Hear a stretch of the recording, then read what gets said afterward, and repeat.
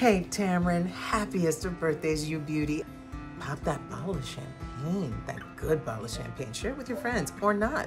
Happy birthday, T. You are 53 and fabulous. Nothing but love for you. Tamron, happy birthday, big Virgo energy. I'm a Virgo, more life, more life. Hey mama, happy 25th birthday. Whatever it is, girl, you look good. You're Benjamin Button's little sister. Happy birthday. Keep shining, keep thriving, keep being free. Love you. Oh my God. Those are some of our season 5 guest friends who dropped by.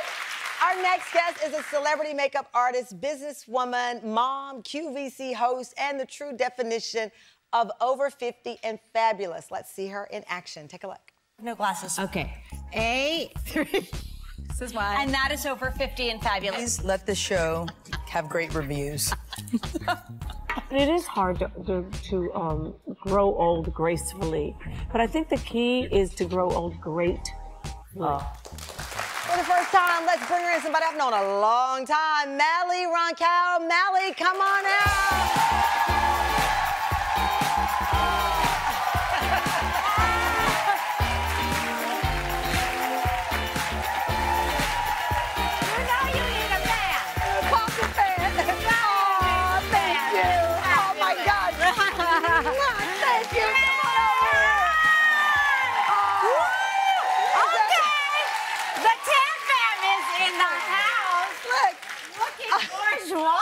Okay, I mean, I feel is that perfect or what? Yes.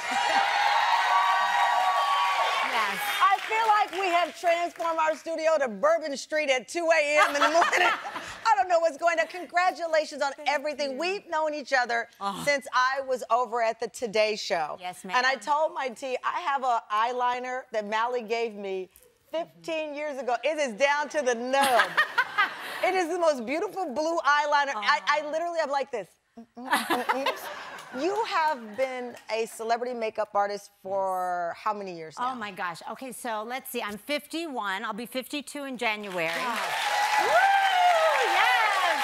And I started in my early 20s. So in your early almost 20s. 30 years. And yes. you've done some of the biggest names. When I met you, Beyonce was your client. And you came out of the shoot fast. Yeah. Your name everywhere. What do you credit to the longevity of being an entrepreneur, being relevant, and not, for example, in the world of beauty, aging out? Well, you know, it's funny you say that. I think so much of it has to be, and I've learned this over getting older, is staying truly, authentically who you are. You know, it's really easy out there, we all know, to kind of fall into what, you know, other people want you to be. The great thing about turning 50 is, honey, you don't care about that anymore. Oh, no. Oh, no. You're like, it's me time. It's me time. Yeah. You were on Forbes 50 over 50 list last month. How did that feel? Oh, my God. Is that crazy? You know what? I'm going to be honest with you. It did feel a little bit like imposter syndrome for a minute. Oh, why? Yeah. You know, it's funny because I opened and as women, I think we're people pleasers, right? We're worriers. We're always worrying about everybody else. And then when someone gives us a compliment, we're like, oh, I'm not worthy. I'm not worthy. And I had that for about 45 seconds. What does freedom mean for you? I think at the end of the day, freedom for me is, again, letting go of what people think about you or what, you know, worrying about everyone else's opinion of who you are. For me, it was personal turning 50 in the sense that my mom was actually diagnosed with breast cancer before I turned 1 year old. And they gave her 6 months to live. And she lived for 17 years by the grace of God, yes. But she died at 49. So she never got to see 50, right? And so when I turned 50, I said, I'm doing this all for her. I'm gonna be all the things that she couldn't be. And I've raised 3 beautiful babies with my husband. And they are our whole lives. There they are, I know. And we got 3 teenage girls. Does anyone have any advice? Okay, we'll talk about that later. Run is the advice, run. Exactly. But I want to go back to what you said about your mom not being able, not reaching the age of 50. Yeah.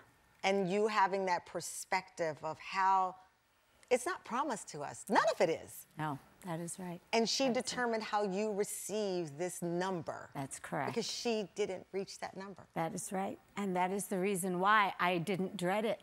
I actually welcomed it. And I saw it as a rite of passage to give her the honor that she didn't actually get to have. So that's why I live every day. Miss Tamron Hall, I get to sit with Tamron. Are you kidding me? What a blessing.